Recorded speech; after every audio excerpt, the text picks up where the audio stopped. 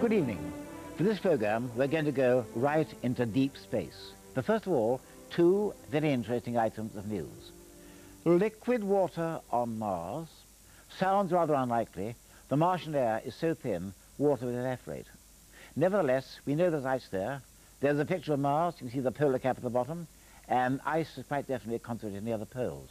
But now there's a suggestion there may be water inside some of the craters. This picture was taken in 1998. We showed it a year later. See there gullies, like running water, pooling at the bottom of the crater. Indication now this may be liquid water. If so, the implications are very striking indeed. Well, we haven't yet got the full information. Watch our Sky at Night website and we'll keep you posted. And of course, we'll give you all the latest news in our next program. Then, the Compton satellite. One of our most successful satellites came to the end of its career, had to be brought down safely, and on June the 4th was brought down in the Pacific. So goodbye Compton, it had done its work very well indeed. And now on to our main theme. A couple of years ago, I turned my telescope toward the double cluster in Perseus, the sword handle. And there they are, two lovely open clusters, 7,000 light years away in the same telescopic field. And they really are most impressive. Now the official catalogue number is NGC 869. NGC stands for New General Catalogue, even though it's not new now, drawn up over 100 years ago. There are older catalogues, and by far the most famous catalogue of clusters and nebulae was drawn up way back in 1781 by the French astronomer Charles Messier, and there he is. But ironically, Messier was not at all interested in clusters or nebulae. He was a comet hunter, and he kept on being deceived by things that looked like comets and weren't. And believe me, a cluster or a nebula can look very like a faint, tailless comet. Let me show you what I mean. Here's a picture I took of Halley's comet, last time it came round in 1986. There's the comet to the left, and to the top right is the globular cluster Omega Centauri, and they do look very alike. And Messier kept on wasting time by finding that he had to eliminate, and eventually he lost patience and decided to draw up his own catalogue of over 100 clusters and nebulae, merely as objects to avoid. Ironically, everyone now uses Messier's catalogue, and very few people remember his comets. Now there it is. So let's have a look now at one or two of the famous objects in Messier's list, beginning with probably the most famous of all, Messier 31, the Great Spiral in Andromeda. An awesome object. There's the square of Pegasus, the Andromeda leading away from that, and there is a position of M31. You can just see it with the naked eye, and there's a picture taken with a large telescope. It is a huge spiral galaxy, almost edge onto us, and more than 2 million light years away, and containing more stars than our own galaxy. Let's look now at Messier's number 57, the Ring Nebula, and this is the constellation of Lyra, the lyre or harp, marked by the brilliant blue star Vega, almost overhead in summer evenings. And there it is M57. I've never seen it with binoculars. Some people say they can. A small telescope shows it as a small, luminous cycle ring with a faint star in the middle. And here's a picture taken with a Hubble telescope showing it in all its glory. And we know what it is. It's called a planetary nebula. Not a good name. It's not a nebula, not a planet. It's an old star that's thrown away its outer layers. And there are plenty of these planetaries in the sky. Now, in Messier's catalogue, the first entry, appropriately, was Messier 1, M1, in the constellation of Taurus. There's Aldebaran with the Hyades, and there is M1, near the third magnitude star, Zeta Tauri. You can see it with powerful binoculars, and telescopically, well, that picture was taken there with the VLT, or Very Large Telescope, in Chile, and here's a lovely Hubble picture showing immense detail inside. And we know what it is. It's the wreck of a supernova, a brilliant star seen to flare up in the year 1054 and becoming temporarily brighter than any star in the sky, visible in broad daylight, and then faded away again. The total destruction of a very massive star, and very few supernovae have been seen in our galaxy since then. So that's the Crab Nebula M1. And then I suppose the most famous of all, Messier 42 in Orion. Not on view now, above the horizon only in daylight. It's a winter thing, but most people know Orion, the belt, and the gleaming sword, and in the sword is M42, and this is a stellar nursery. That picture taken by Commander Hatfield, never in the middle there, on a small scale, and here a lovely picture taken by David Malin. and that is a stellar nursery more than 1,500 light years away, inside which new stars are being born. And something like 5,000 million years ago, our sun was born inside a nebula of precisely that kind. Different again, a globular cluster, M13, Messier 13 in Hercules, and this is a huge symmetrical system containing more than 1 million stars on the fringe of our galaxy. You can just about see it with the naked eye between the stars Zeta and Eta Circulus, and binoculars show it well. And I wonder, if we lived on a planet going around a star inside a globular cluster, our night sky would indeed be magnificent. Be many naked eye stars brighter than Venus, and many others would be red, because globular clusters are very ancient things.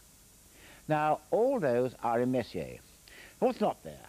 Well, the Hyades, for example. There they are, round Aldebaran. Now, the Hyades are not in Messier. He couldn't possibly mistake them for a comet. And, of course, the same applies to the sword handle in Perseus.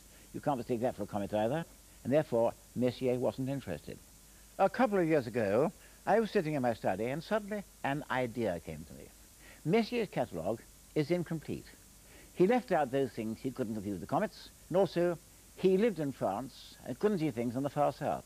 And therefore there are many bright clusters and nebulae that are not in Messier and are quite often neglected by amateur observers. Why not catalogue those? Why not have a new catalogue omitting all the Messier objects? So I began to compile one. In a couple of hours I'd done it. Now what to call it? Well, Moore and Messier begin with M, couldn't use that. But my surname is actually a double-barreled one, Caldwell Moore, so I used C and called it the Caldwell Catalogue. I drew it up and, well, frankly, I didn't take it very seriously. I sent it into the American periodical Sky and Telescope, and to my great surprise, they took it up, and everyone now seemed to use it, which really did surprise me considerably. So, one of the bits about the Caldwell Catalogue. First of all, I decided on some kind of order. Messier's order is quite random, of course. Well, I decided to begin in the far north, and then go right through to the far south, so far have a regular sequence. So I began with C1, an open cluster in Cepheus, declination over 82 degrees, there it is, a photograph taken specially for us by Bob Forrester, I must say, at Hartford, and then going right the way down to a faint object in Chameleon, near the South Pole. That's a planetary nebula, a complete sequence down. Declination, well, I'm just going to that, I suppose. You see, the sky, declination, is the equivalent of latitude. Therefore, the North Pole is declination 90 north, and the South Pole, declination 90 south. I live in Selsey, declination 51 degrees north. Take 51 away from 90, and you get 39. Therefore, from my observatory, in theory, I can see down to declination 39 degrees south. Actually, not quite that. You can't see near the horizon, but basically I can. Therefore, some of which I can see, and some that I can't. For example, in my list, I can quite definitely get C66 in Hydra, declination there minus 26. 67 in Fornax, just about minus 30. 68 Coronal Australis, minus 39. No, not a hope. Therefore, no one could go through and see all the Caldwell objects in one night. You can do it with Messier, you can't with Caldwell, even if you live right on the equator of Singapore. However, there are many of these things that are within range, and I think all the Caldwell objects can be seen with a small telescope, rather like this lovely little Max Utah telescope here. That will show them all. So let's now go through, and I'll give you one or two of my favorite Caldwell objects. Begin with C6. This is the Cat's Eye Nebula, a planetary nebula. This picture is taken from the Hubble Space Telescope and shows intricate structure. And there in the middle, you see the central star that has thrown off all this dust and gas. Of course, a small telescope shows the nebula. To see the central star, something larger, I can just about get it with my own 15-inch telescope, but it's quite faint. To find it, in Draco, the dragon, not hard to find at all. There it is, you can see. And so far north, but over here, it never actually sets. Something very different, C20, the North America Nebula in Cygnus. And here it is, a bright nebula. See the outline of North America with the Gulf of Mexico, because it turns itself sideways, of course.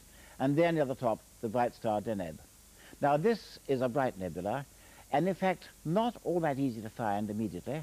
Binoculars probably the best. It covers a large area, therefore telescopes aren't much use. But you'll find it right in Cygnus, the Swan, there it is, there's Deneb, and there is the North American Nebula, certainly very well worth finding. We haven't had a galaxy yet, so let's go now to C23. This is an edge-on galaxy in Andromeda, although not associated with M31. And the small telescope shows this streak there. A larger telescope will show that central condensation. And believe me, our galaxy, seen edge-on, might look rather like that. Not very hard to find in Andromeda, though it is near the third magnitude star, Gamma Andromedae. And Gamma itself is a rather nice double, so have a look at that too. Now, a different one, C39, one of my very favorites. This is a planetary. This is the Eskimo Nebula. You can understand why some people call it the Clown Face Nebula. You can see there, great structure in it. Again, easy to see as a small patch in the constellation of Gemini, near the famous star Delta Geminorum. So you'll find the Eskimo Nebula there. Now, a barred spiral, this time C44. And these barred spiral are interesting things. Telescope there shows the streak, and the photographs show, extending from the end of the streak, you have there these strange parts of spiral bars. And that one is a long way away, 100 million light years. See that it was 100 million years ago. And again, not hard to find. Small telescope shows it, and there it is in Pegasus, quite near the third magnitude star, Marker or Alpha Pegasi. Something more difficult, the famous Rosette Nebula in Monoceros, the unicorn, near Orion. And this picture looks very impressive, and it is impressive, but of course, in fact, it's not quite so easy to locate as you might imagine. It covers a large area, more than a degree, and the surface brightness is rather low. Therefore, probably, the best way to find it is by using binoculars, and certainly a nebular filter will help, and you do need very dark skies to find C49. Now for C55, the Saturn Nebula. This photograph, again, taken special for us by Bob Forrest down at Hertfordshire. This is a planetary nebula. You can just see the appendages there looking rather like Saturn's rings, and that's why Lord Rosse called it that. And this picture, of course, shows great detail. You can see that with a small telescope, but you can locate it in the constellation of Aquarius, fairly bright, and binoculars will show it. Also in Aquarius, the Helix Nebula, C63. This is another planetary, and actually the brightest of all the planetaries, brighter than the big nebula in Lyra, and there a black and white picture, and this Hubble picture shows it in all its glory. And that's one of the closest to the planetaries, less than 500 light years away, and you will find it easily with binoculars, again in Aquarius, near the borders of Capricornus. Next, C65, the Sculptor Galaxy. And a declination -25, you can see that from here. There's a small-scale picture. You can see the dark rift in the middle. And this is taken with the AAT in Australia, and this lovely picture with the Hubble Space Telescope. This is one of the very finest of the edge-on galaxies. A small telescope shows it, and that picture, see the amazing structure in its outer edge. You'll find it near the star Beta Cetae, and the binoculars show it quite distinctly. So probably one of the finest galaxies in the entire sky, and the Southerners call that their answer to M31. Now, so far, we've been dealing with things you can see from here. Let's now go much further south, things you can't see from here, because they never rise. And one of them is interesting, C77, this is Centaurus A, the Centaurus galaxy, a well-known radio source, a compound thing. You see there, the dark band crossing it, and this color photograph brings it back really well. You see it there quite clearly. And that is one of the most famous radio sources in the entire sky, and the integral structure comes out very well indeed. That's a binocular object, and even a 4-inch telescope will show the dark rift there, and quite easy to locate in Centaurus, but say just too far south to be seen from here. Also in Centaurus, further south, is the finest globular cluster in the entire sky, Omega Centauri, 17,000 light years away, a huge system made up of more than 1 million stars, a small-scale view there. And look at this, the stars there closely packed near the middle. Imagine the view if we lived on a planet going on a star in the middle of Omega Centauri. Our dark skies will be not dark at all, and many of those stars would be red because globular clusters are very ancient things, and the leading stars are in general old red supergiants. I may say Omega Centauri was seen by Flamsteed, and he gave it a Greek letter and didn't realize it was anything but an ordinary nebulous star. You can find it quite easily. At the bottom of the chart you see the two pointers to the Southern Cross, Alpha and Beta Centauri. Above them, the bright second magnitude star, Gamma Centauri, and above that you see Omega. Now on to C92, the Eta Caudini Nebula in the keel of the old ship. And there's a small-scale picture, more stars shown here, and here the nebula in all its glory, associated with the erratic variable star Eta Caudini, which 150 years ago was the brightest star in the entire sky apart from Sirius, and is now on the fringe of naked eye visibility. And that is a very massive, unstable star, which will go up soon as a supernova. And there's Eta Carinae, I say again, too far south to be seen from here. Now to the Southern Cross and C94, Capocrucis, or the jewel box, in my view, the loveliest cluster in the entire sky. Small scale picture here, but look at these colours as shown in this photograph. Most of them are hot and white, and one red supergiant in the middle. And there was Sir John Herschel who said it gives the impression of a glorious cluster of jewels. You can see it with the naked eye just about. Binocular shows a patch in the Southern Cross, the other star Beta Crucis. Believe me, the jewel box is well worth looking at. Now something quite different. I think you can't see at all. This is C99, the coal sack. Again on the Southern Cross. There it is. You can see there a huge mass of dark dust and gas, shutting out the light of the stars beyond. Telescopes do show one or two stars there. They are foreground stars in between the coal sack and ourselves. There are other dark nebulae in the sky, but the coal sack is certainly the most impressive of them, and you'll find it again in the Southern Cross, the other star Beta Crucis. We have our Pleiades. In the southern hemisphere, they have what they call the southern Pleiades, C102, round the star Theta Carinae, again in the keel of the ship. And there's a picture. Most of those stars are hot and bluish-white, and this is one of the very nearest of the open clusters, less than 500 light-years away, and you'll find it some way away from the Southern Cross. Now, onto the large Cloud of Magellan, the nearest of the big external galaxies, 170,000 light-years away in the far south. And there we find the massive Tarantular Nebula, C103. And there it is, a huge mass of dust and glowing gas, and if that was close to us as the Orion Nebula, it would cast shadows. Look at the immense amount of detail there. Again, very easy to find. You can't miss the LMC, and binoculars show the triangular very well indeed.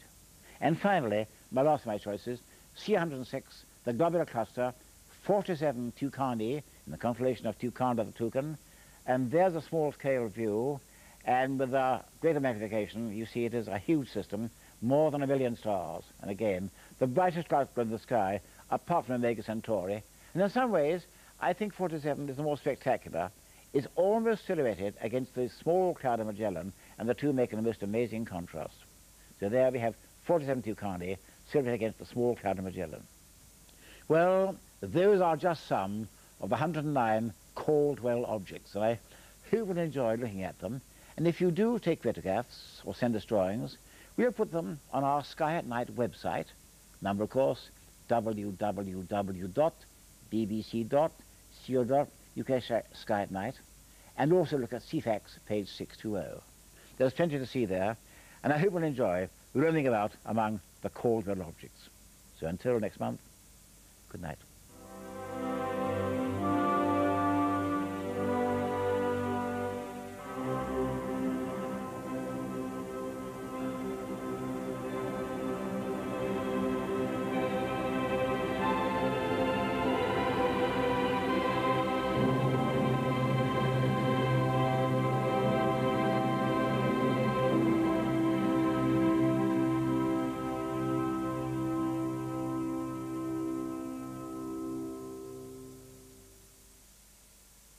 I've always been particularly interested in the planet Mars. From mountains, valleys, the largest volcano in the entire solar system. I would love to go to Mars.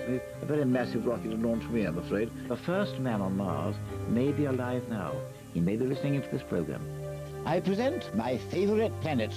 Everything you need to know about Mars and more. A Night on Mars, tomorrow from 8 on BBC Knowledge, the new factual channel for digital viewers.